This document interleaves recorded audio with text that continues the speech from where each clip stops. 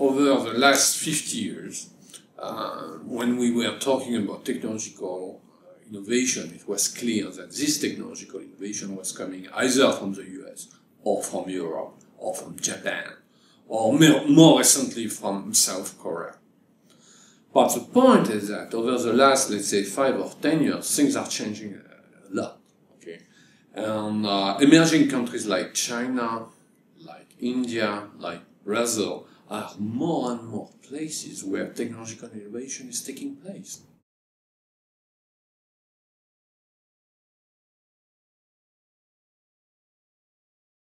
One fascinating thing which appeared is the creation of science and technology parks. So most of the people, they know about Zhangjiang, which is close to here. They know about Zhongguancun in Beijing. They know about Suzhou high-tech park. They know about Shenzhen. But many people, they don't know that now we have more than 100 high-tech parks here in China, so which makes a significant number. But the point is that if you compare those parks to what we have in Europe, for example, it's a bit different. When I came here for the first time in Zhangjiang, I was surprised not to find exactly the same type of atmosphere. The point is that Zhangjiang is a wonderful place, but it will take time to root, okay, to create some relationship between the different bodies. I mean, create relationship between big companies and small companies, startups, biotech, and so on and so on, universities, research centers. Now, regarding publication, it's also astonishing how many progresses have been made over the last 10 years. You know, today China is catching up the scene regarding scientific publication. In terms of quantity, for sure. So China bypassed Germany, UK, France, and now they are making closer and closer to the US. Okay, so that's for quantity. Now regarding quality has still to be improved, even if you have some publications which are made in major journals like Cell, Nature, Science. So quality is very high, but I mean, you know, when you talk about scientific publications, you need to talk also about the impact of those scientific publications. So again, we need a bit of time in order to root, in order to have more quotation of citation of what Chinese researchers are doing.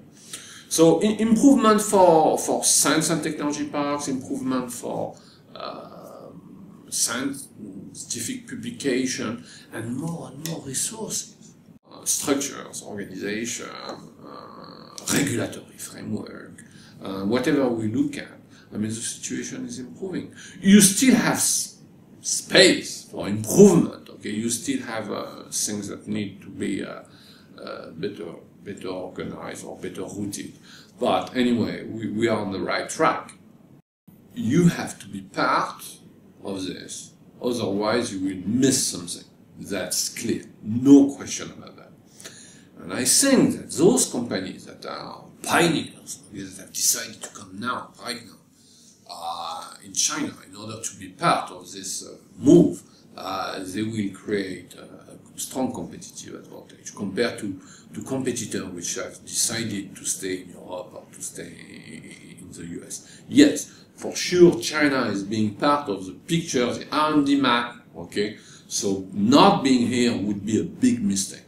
I think if you are here, if you do some R&D here, you will be part of a network, you will grow with the network, okay? You will create symbiotic relationship inside Science Park with Chinese university, with public research institutes, okay? And it will create some value. You will add much more value by doing this type of R&D here. Most of the foreign companies, when they came here to do R&D, let's say 10 years ago, they came here for cost. Because they wanted to reduce the cost of R&D. I should not say R&D, to reduce the cost of D, and end of development, So they came here for this. because the cost of an engineer was simply 5 times less than the cost of an engineer in Europe or in the US. But after a while, they understood that it was possible to do something more interesting. Okay, something more interesting. It means that they moved to a marketing-driven R&D. They understood that by taking some technologies in Europe and taking those technologies from Europe, coming here in China, it was not enough. So those technologies you have to adapt.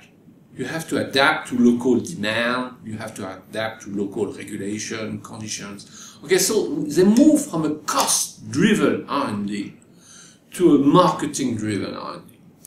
And I think that most of the companies, foreign companies that are here, they know that. They know very well. They know the key success factor for cost-driven R&D, they know the key success factor for marketing-driven R&D. Our point is that, once again, it's not enough. If you want to create value, you have to move to a third step. And the third step is to go for a knowledge-driven R&D.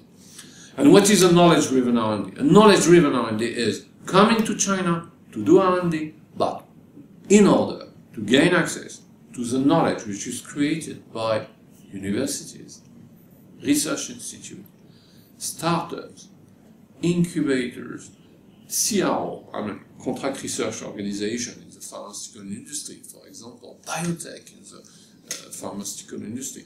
All these networks, all those bodies, those different bodies are creating value, and you need to be in touch with this. You need to be in touch with this knowledge which is created now in this country.